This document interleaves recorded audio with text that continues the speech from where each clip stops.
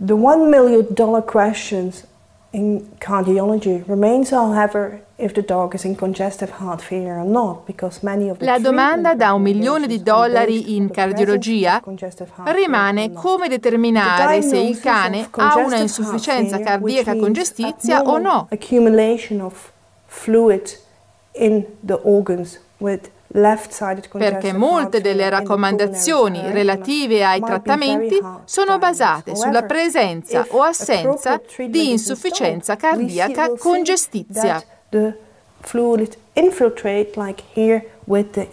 Se analizziamo una insufficienza cardiaca congestizia secondaria a patologia sinistra, la prima caratteristica che vediamo è che c'è un aumento pressorio nell'atrio,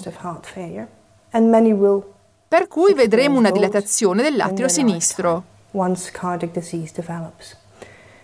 Inoltre, il ritorno venoso polmonare all'atrio sinistro deve essere aumentato e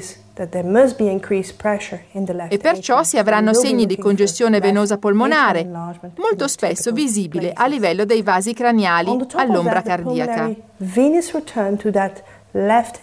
Se la congestione venosa polmonare è molto grave, i fluidi si diffonderanno nello spazio interstiziale ed avremo di prima istanza edema interstiziale. Fortunatamente per il veterinario il cane ha una localizzazione caratteristica in cui si sviluppa l'edema, soprattutto nell'area perilare. Quest'area non è sempre facilmente visibile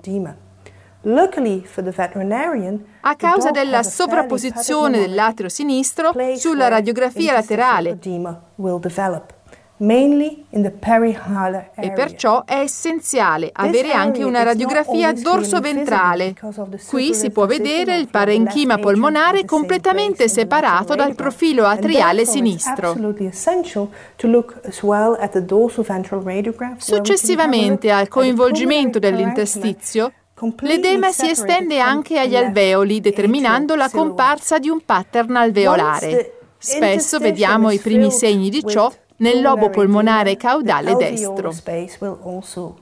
Quando l'insufficienza cardiaca destra evolve in insufficienza cardiaca congestizia destra o anche solo con insufficienza cardiaca congestizia destra, valuteremo la dimensione e la direzione della vena caudale cava, come spiegato in precedenza, e la presenza di liquidi liberi nella cavità toracica, versamento pleurico e o di ascite nell'addome.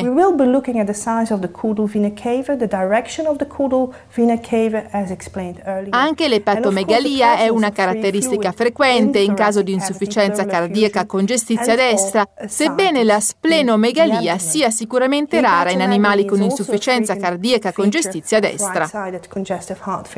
Although splenomegaly is fairly rare in animals in right-sided congestive heart failure.